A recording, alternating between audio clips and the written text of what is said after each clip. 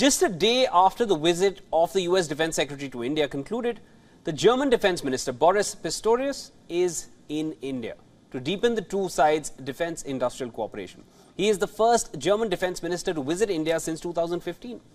On the table, a possible bid for the supply of 6 submarines for Indian Navy worth $5.2 billion, as well as the setting up of 2 industrial corridors in Tamil Nadu and Uttar Pradesh. The development comes at a time when India is looking to boost its domestic defense manufacturing as it aims to counter China's growing presence in the Indian Ocean. In the past, India has relied heavily on Russia for its defense imports, but that trend seems to be changing in recent years. Russian arms imports to India stood at 64% of total between 2013 and 17. Its share dropped to 45% in the next 5 years, ending in 2022.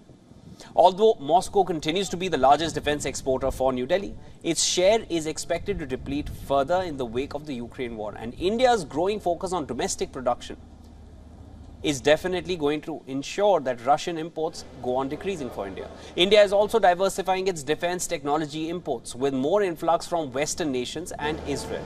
As per latest available data, France was the second largest defense exporter for India. US was at 3rd position, followed by Israel and then South Korea.